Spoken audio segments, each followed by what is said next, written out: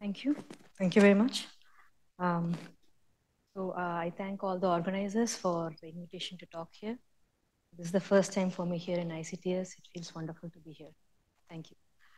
Okay, so I'll be talking about genus of divisional algebras over discrete valued fields. So we saw this notion of genus in Igor Rapinchuk's talk day before yesterday. So I'll be elaborating a little bit more on the notion of genus and some tools to compute the genus of divisional algebras. So let's start with the definitions. Throughout the talk, D will denote a divisional algebra over a field K. And we may ask how much of information about the divisional algebra is carried by the subfields that D contains. Or in other words, you can ask how to distinguish, if we can distinguish divisional algebras by the collection of maximal subfields. So here, note that I use the separable maximal subfields because, as we saw before, separable maximal subfields correspond to maximal tori in the corresponding algebraic group.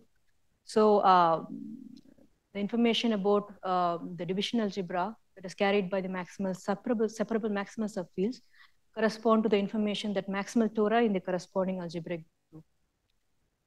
Okay, so this notion of genus was defined by Chernosov, Rapinchuk, and Rapinchuk.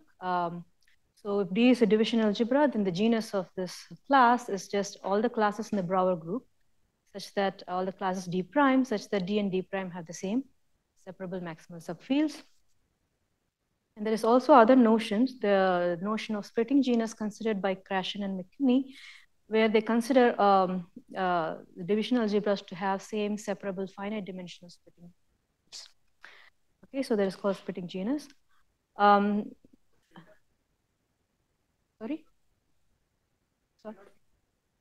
Sorry?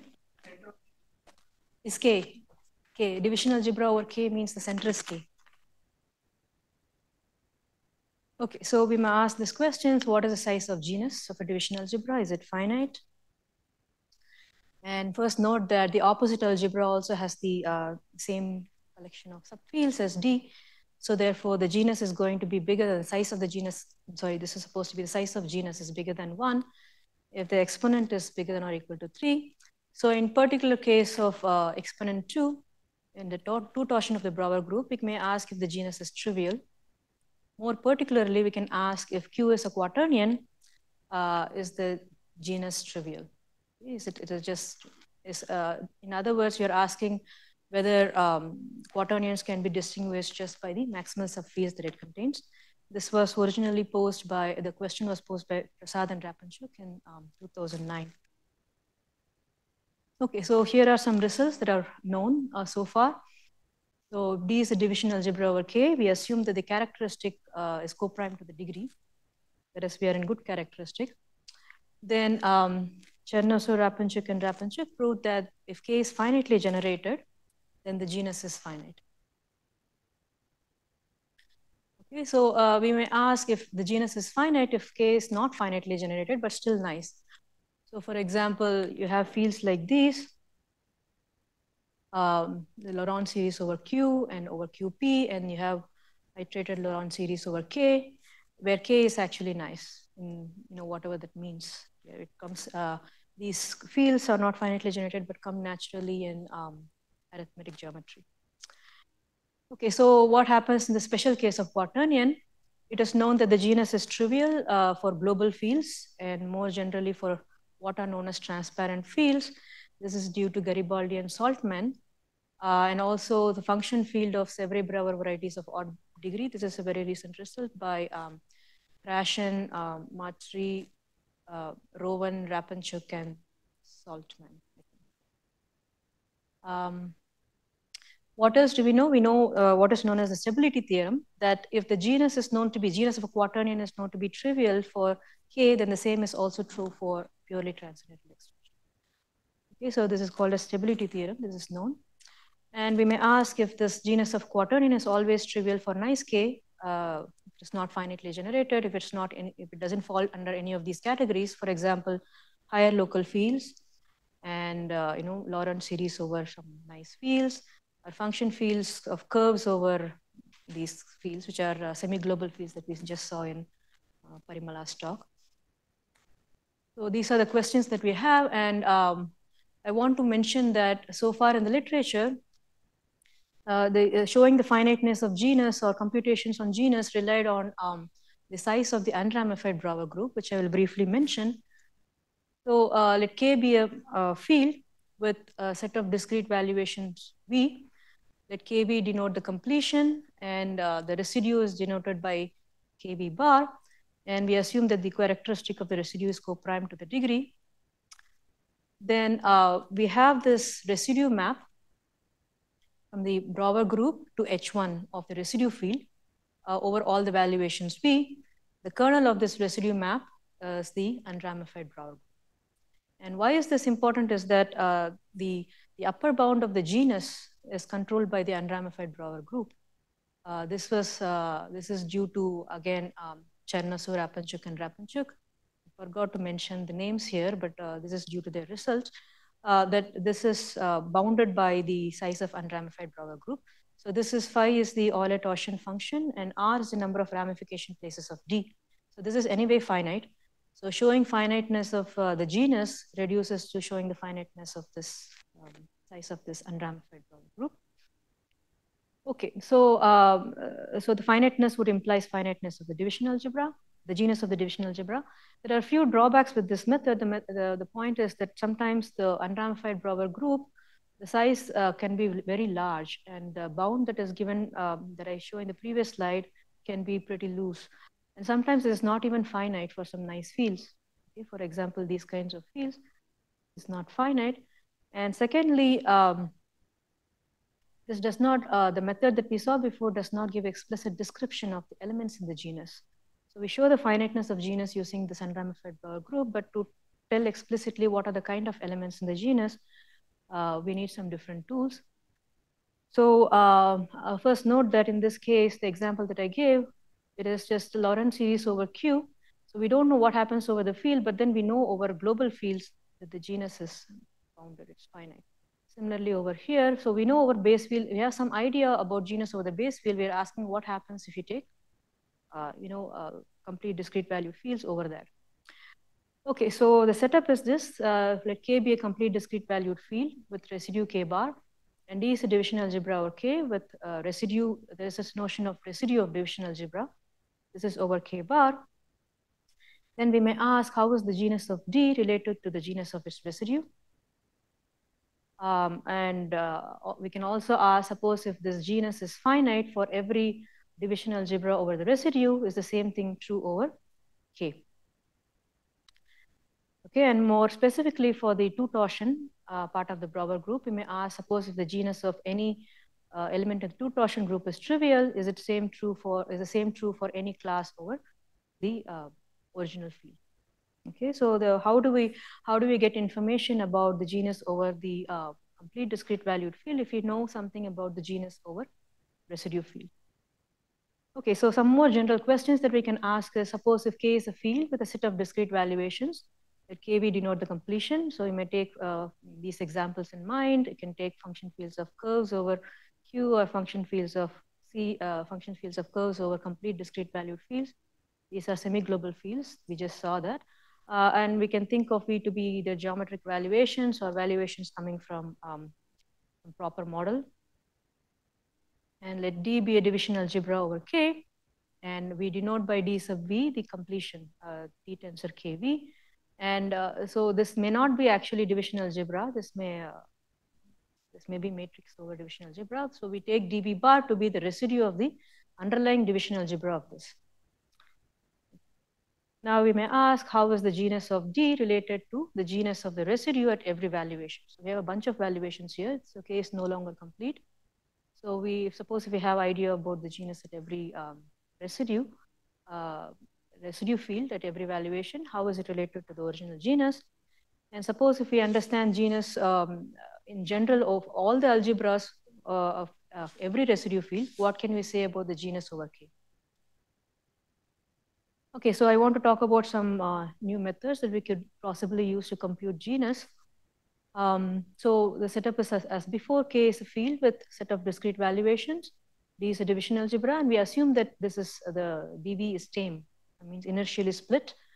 For wild algebras, this method doesn't seem to apply, and it's a little more a subtle matter to deal with wild algebras. So the rough idea is to show the following.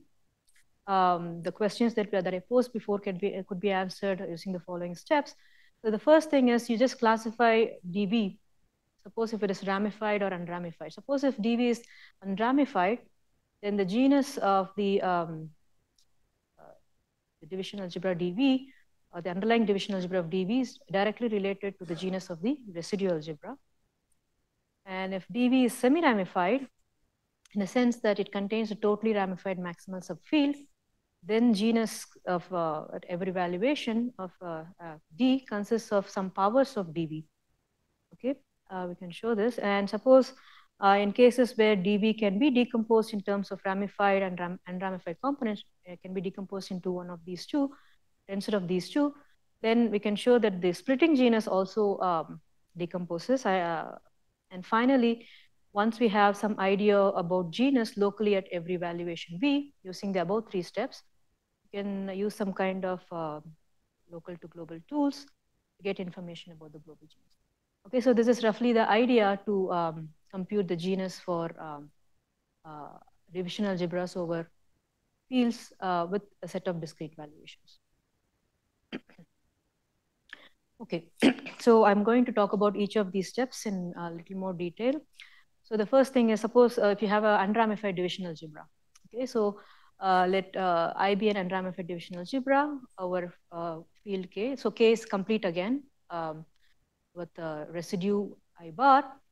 Then we have this map sending a division algebra to its residue. This induces an injective map of sets on the genus. If K bar is perfect, then the above map is actually bijective. In more, to be more specific, any element in here is actually the inertial lift of some element in the residue algebra. So there is this notion of inertial lift, just like in the case of fields, we have an inertial lift of any separable extension. You can lift it over the complete discrete valued field. If you have a separable extension of residue, you can lift it over the field K. So a similar way, we also have the notion of inertial lift. This is also a unique inertial lift for every residue. And everything in here is actually inertial lift of some element in here. So in particular, this shows that since this map is injective, the genus of I is bounded by the genus of the residue. Okay, so if you show finiteness of genus over residue, then automatically the finiteness of genus over K follows. Okay.